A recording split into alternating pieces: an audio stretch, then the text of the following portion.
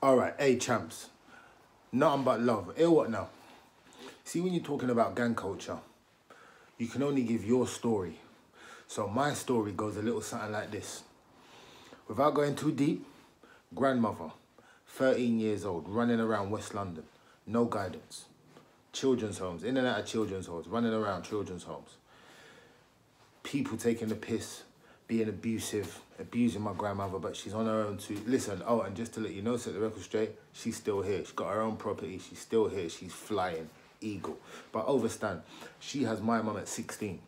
My mum then, same said thing. Rough upbringing. Nan never had no guidance, therefore mum can't have no guidance. So mum sort of, you know, doing her own thing. She's young, had me at 16, whatever.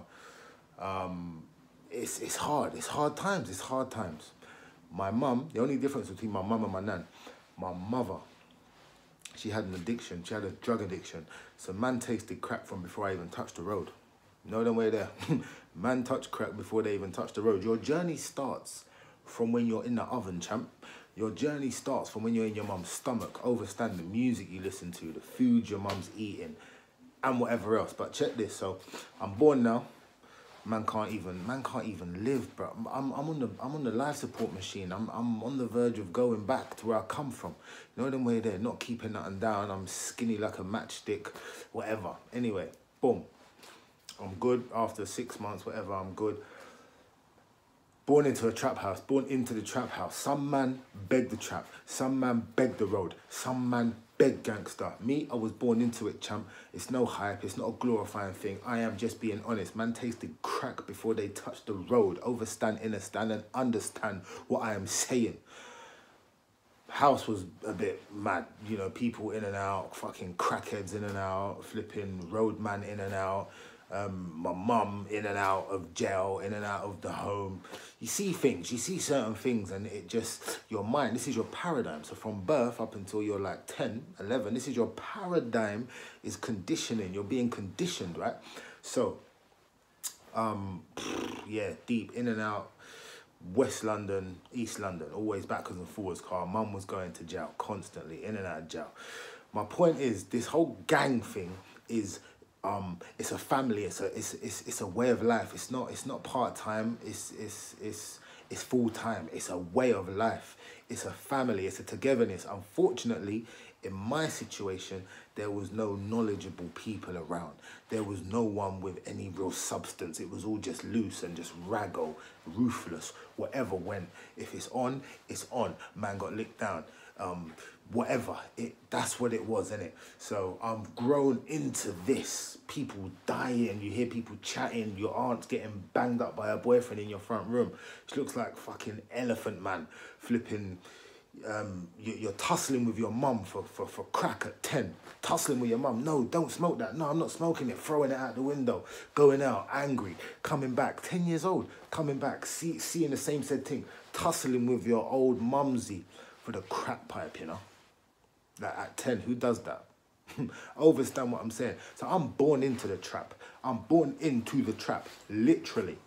So, as man get older, I'm sort of skipping a little bit now. Man get older. Obviously, I'm familiar with East London because I've always been backwards and forwards. Car mum was always in and out of jail every 2 years, 18 months, 2 years, whatever. So now I'm East London. And we get busy. I'm in school. Man called me the loan shark. I would give man dough and man would have to pay me back, but give me some mad percentage back. Man would tax man also. Man would have to pay man every lunchtime, whether it would be £1 or £2. You'd have to give me something every lunchtime. There was many man. If it was you and you're listening to this, I'm sorry, forgive me. It's nothing but love now. The chapters change. But understand what I'm saying. The gangster living, the gangster life is done from before you touch the road, before you touch the road, before you come out to earth, bro. You're patterned, you're programmed, you understand? So this is what I'm trying to, my point is, the gang culture, yeah, a lot of men are born into it. And to change it is effort. Can you change it? All right. You're on the block, you got no dough. Man send you country, you're broke, right? 6 months later, you got dough. 6 months later, you've been country, you've hustled, you've had a bit of beef, you've been chased by feds, you've licked out bare food, you bang man up, you've done this, you've done that. My point is, you was hungry, you was ruthless, you had that lion heart, you went and got it done. Overstand, champ. You need to do the same thing with changing a chapter in your life. You must get it done, because you're not cheating yourself, you're cheating the next generation. You're not cheating yourself, you're cheating your kids. You're not cheating yourself only, you're cheating your wife, you're cheating everyone around you and everyone who's coming after you. So overstand this, everything I do is for the next gen, everything I do is for my kids, everything I do is for the next governing body, the next paramedic, the next important person. This is what it's about. If we're not teaching the youngers them, we're killing them. If they're not growing, they're dying. If you're not growing, you're dying. So overstand this gang culture. It's nothing but love. It's not as bad as it looks. It's nothing but love, really and truly, when you think about it. Fam, what are you saying, fam? What are you saying, blood? It's another form of family. What are you saying, cuz? It's another form of family. When it's beef, it's on. Yeah, it's on. But man don't really sit and think.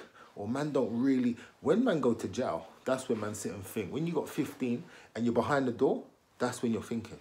When you're out on the road, you got something to prove. No, that's not cool. That's not cool. Keeping it real is doing what you really want to do. If you don't actually want to lick man down, don't go and lick man down. Don't do that. You need someone to guide you. You need someone who you can look up to and say, do you know what? That's a good point of view. Do you know what? Let me take heed of that. Let me read it. That's it. Drugs weren't put here for you to be flourishing. Drugs were put here for destruction. They weren't put here for you to be flossing, champ. Overstand what I'm trying to say. This gang culture, this knife crime, what we got right now, you're never going to stop it fully. You're not going to stop it fully. You're not going to have a world where no one gets shanked. People are going to get shanked. But we can help prevent. Prevention over cure. We can help prevent this from happening as much as it's happening. You got people doing mad positive stuff out here, but no one's promoting it. Why? Because that's not where the bag is. The bag is in the hype. The bag is in the fantasy. The bag is in the bullshit. People love the hype. People love the facade and like, why? The truth is, when your one gets licked down, then you're going to be mourning and you're going to be blowing. So before you start blowing and mourning and getting mad and vexed and whatever, try and breed what you want into life. Do it. Take action. Think about it. Apply it. And it will come to pass. Because when you're doing all whatever you're doing and then shit hits the fan, then you're on a moan. But prior to that, you was promoting what's just happened. So how can you now moan? Are you a hypocrite?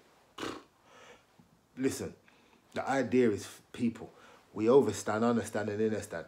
Get our story from our people. Get your history from your people.